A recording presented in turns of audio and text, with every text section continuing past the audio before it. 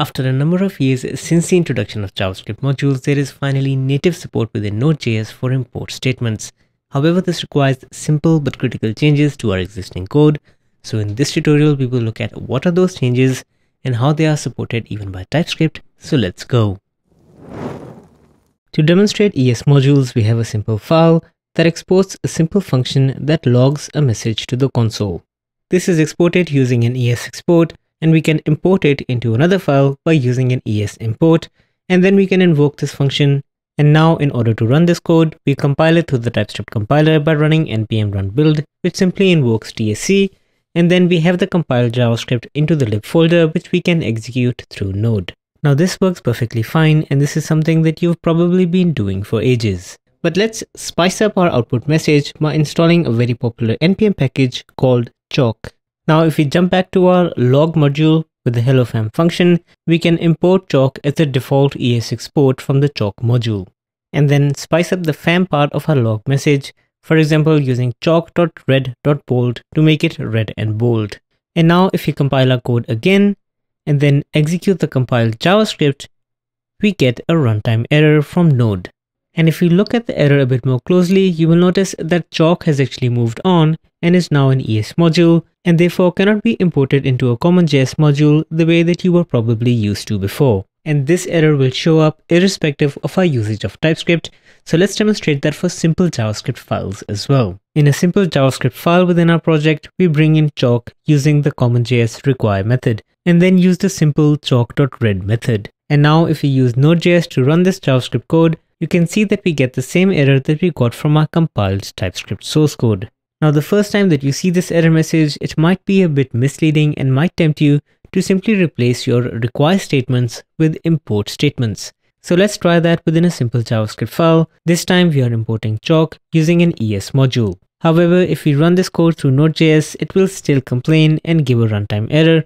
But this time the error is that you cannot use an import statement outside of a module. And I think this is the key error that we should focus on solving. Our code needs to be a module. Now, even though we demonstrated this issue using the Chalk package, a number of popular packages within the Node.js ecosystem have actually moved on to be ES modules, and we would get the same error if we tried to use them.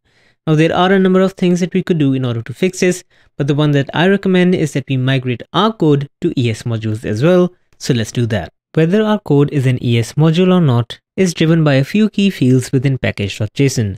We have to specify the type property with the value module in order for it to be a module. And once we are a module, we need to add a field called exports that points to our main application entry point. Now this field is actually a replacement for the old main field. And a key difference is that it needs to be a relative path starting from package.json and needs to resolve to the full path instead of some magical CommonJS lookup. So all in all, this is more intuitive than main, and I'm personally happy that it has been replaced with exports.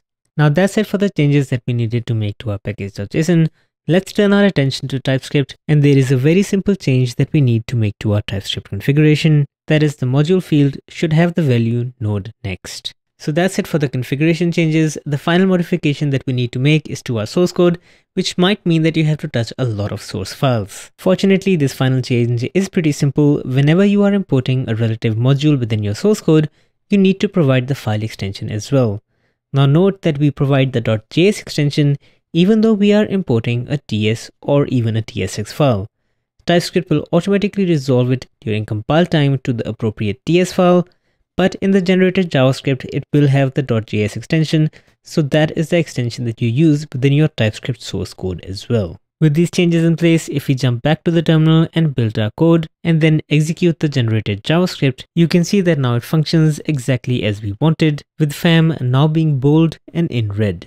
Now I understand that this was perhaps a lot to take in, so I've created a handy reference that you can look back at without having to see it in action. To migrate your Node.js code to ES modules, open up your package.json, add a field type module, add a field exports with a full relative path to your main application export, and get rid of the old main field. If you are using TypeScript, then make sure that within your tsconfig.json, you have module set to node next. And finally, when you do a relative import for a module within your source code, make sure that you include the file extension that you want to be present within the generated JavaScript. I'll wrap things up there. Be sure to check out the other advanced TypeScript, JavaScript, and NodeJS tutorials that we have on this channel. Thank you for joining me. Smash that like and subscribe for more content like this, and I will see you in the next one.